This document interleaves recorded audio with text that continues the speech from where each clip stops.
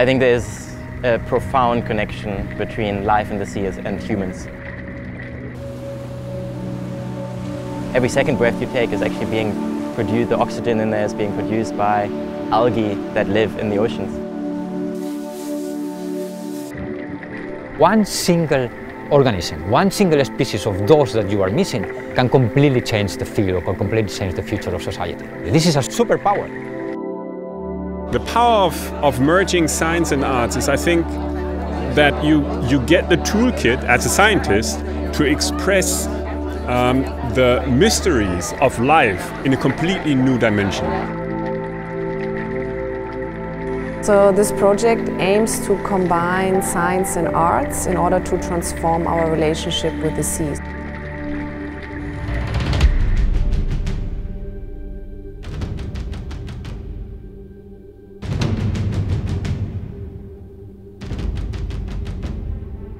We know nothing about half of the diversity of the life, more than half of the diversity of the life.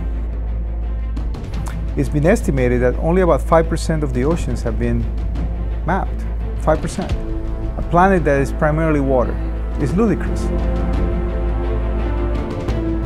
So for me it was also the realization that with my hardcore science that I do in the academic context, we produce very interesting data, but we do not necessarily reach people. And there's so much data out there telling us what we need to do in order to fight climate change. Therefore, I think it's apparent that these days we need to work together in a bigger interdisciplinary team to look at these more global big problems from various angles and pool expertise.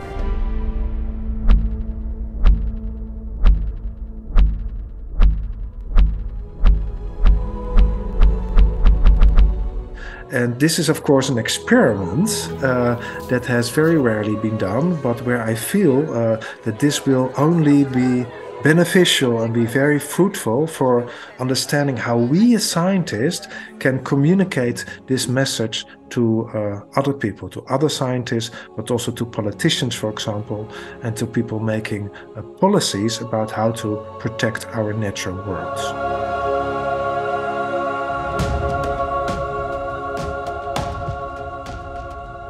When an artist looks at an apple and a scientist looks at an apple, it's the same object, but they're going to extract different information and interpretations from that. So I think that these are slightly different interpretations of the universe. They're both valid and they are actually self-referential. So why not actively try to integrate those fields much more than traditionally has happened in the past? We're bringing people together from very, very different disciplines, I think, professions. All of them are not used to draw.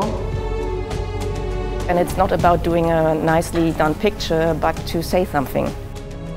We are talking about the same questions over and over again from different angles, but it's something totally different when you put it on paper. You have to be more precise and you have to get down to the core of it.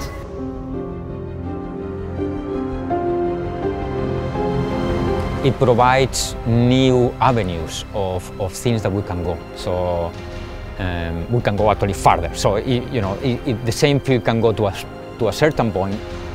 By combining with another field, you can always go farther. And I think that's extremely important, because the farther we go as a society, the better for us in the future.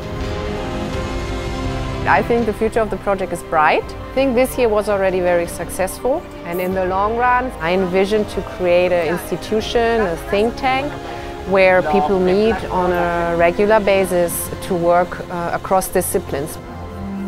Our focus would be combining it with arts, but of course we are interested in other institutions who combine it with journalism, for example, filmmaking or philosophy.